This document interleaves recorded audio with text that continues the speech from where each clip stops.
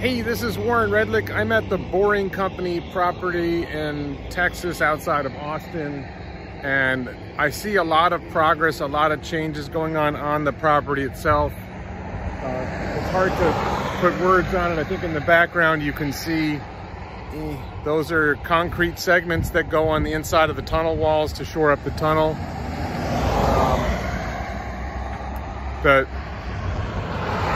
This building here that I'm pointing at was not here last time I was here. This was here. So I see some new developments. They have fenced in with privacy fencing most of the property, so you can't see as much as you used to be able to see. So that's one development, is we're seeing progress. We're definitely seeing significantly more happening at the Boring Company property. What surprised me was across the street.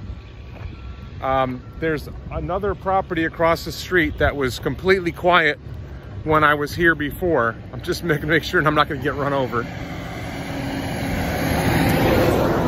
So this other property here, you can see a lot of activity. And I'm not exactly sure what this is. I heard that SpaceX bought a piece of land here.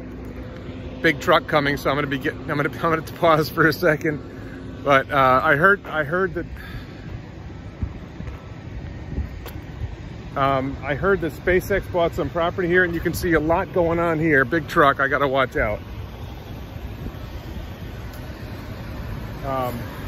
Behind me, you can see this ton of work going on here. There was nothing happening here. There was nothing happening at this property when I was here last time. And now there's just a tremendous amount of work going on. I believe this might be SpaceX, it might be Boring Company, I just don't know. But a huge amount of activity.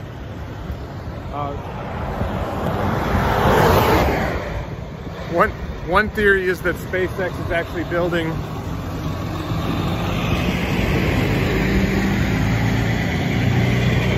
might be building a factory here.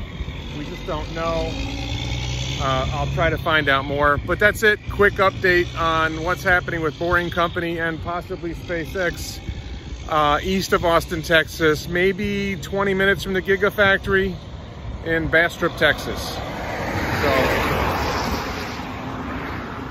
I don't know what's going on, but we'll find out. Thanks for watching.